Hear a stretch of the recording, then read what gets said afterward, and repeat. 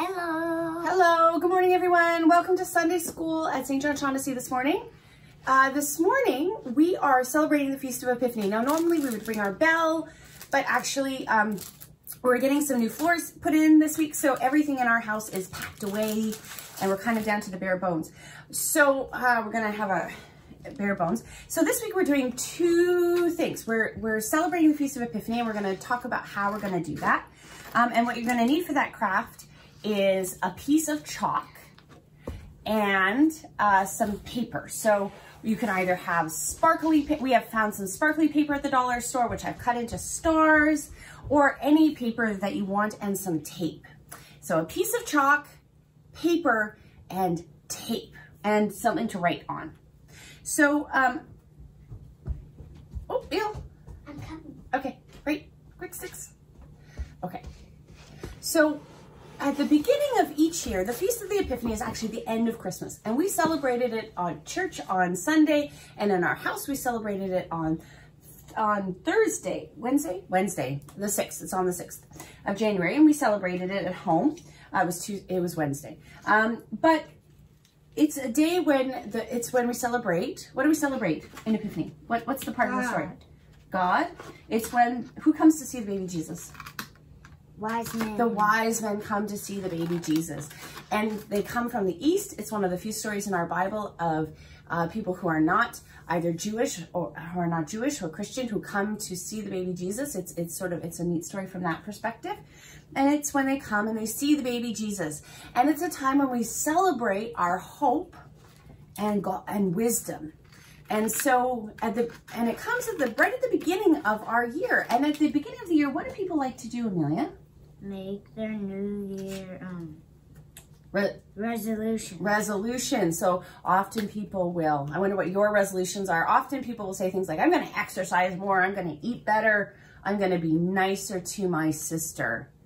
And how well does that work out? Not really well. Often it doesn't work out. People have really good intentions. But then it doesn't. But then they fall down short. They fall down short, and then they often feel bad. Well, that's not what we're doing. What we're going to do today on our pieces of paper, you can cut them into stars. Amelia did one just on a shiny piece of paper, and it's hard to see, but it says things. It has God in the middle, and no COVID, and cake, and friends, and me, and wisdom, and peace, and love. So I think that it's very much what she hopes for the year. Yeah, I want to be in love. Okay, good for you. So what I want us to do on these is we can write down our own hopes for the year, but I'm actually wanting to do this. I want us to write down, we don't need to glue it because we're going to actually tape it, love. But anyway, no, I want us to write down. Okay. All right. So what I want us to do on these little stars that I cut out a star, you can cut out a star. I got this at the dollar store, the paper, it's just shiny. And I've got my Sharpie. And is to write down what our hopes for our house are, for our whole family, for the place that we live. And that'll become, why we do that becomes apparent a little bit later on when we're going to go outside. So I'm sort of hoping for our house, that our house is a place of love. That everyone who comes in and out of our house knows that it's a place of love. So I wrote love on one. What things are you hoping for our house, Amelia? I wonder what no COVID is. So Amelia has no COVID, a place of no COVID. I think a place of safety. That might be another way to say that, a place of safety. And I hope that our house is a place of peace. So that people are peaceful. It is a place of peace. It is a place of peace. Yeah, often. Sometimes, sometimes things are a little hard. So I've written those things, and I wonder what you guys hope. So I want to take some time and think about what you hope your hopes are for your house, for the people your family who live in your house, and your family could be your mom, your dad, your siblings. It could be your pets. It could be everyone who comes in and out of your house. And I know we don't have visitors coming in and out of our houses these days, but everybody who comes in and out the doors. And so take some time to do that, and then we're going to see you outside. Okay, see you soon. Hi, welcome back. So here we are, we're outside our house, and we have a piece of chalk and we have our stars ready to go. So we're going to chalk our doors. Now, chalking the doors is a very ancient practice.